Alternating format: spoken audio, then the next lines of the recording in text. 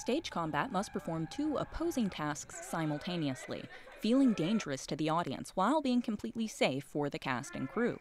To achieve these clashing goals, actors must rehearse throwing and receiving realistic punches and kicks without inflicting harm on themselves or their fight partners. On Monday evenings, a student-led organization called Fight Club meets in Rehearsal Hall 118 of the Theater and Dance Building to sharpen their stage combat skills. They practice imposing fight moves like uppercuts and heel strikes while intently monitoring how and where they impact and, in most cases, intentionally miss their partners. Caitlin Herzlinger, an assistant professor at the University of Southern Mississippi and the head of movement for the theater department, guides them as they learn. Herzlinger demonstrates techniques to mimic realistic staggers, facial expressions, and pained cries, all while ensuring students use proper techniques to avoid dealing actual damage. The students in the group, however, have an additional goal.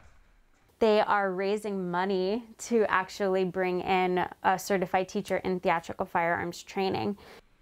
Herzlinger says the group is about halfway towards their fundraising goal, which will enable them to hire a certified theatrical firearms instructor.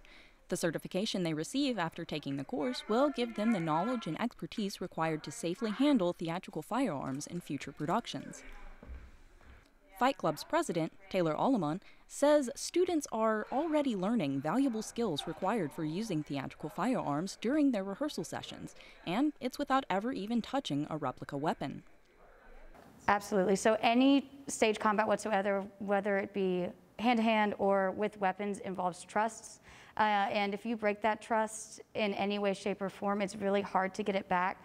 And that's with any weapon that we ever use. So learning unarmed and learning how to build that trust and build that connection and build that relationship helps with any weapon that we are ever going to use. For Southern Miss TV, this is Sarah Kofman.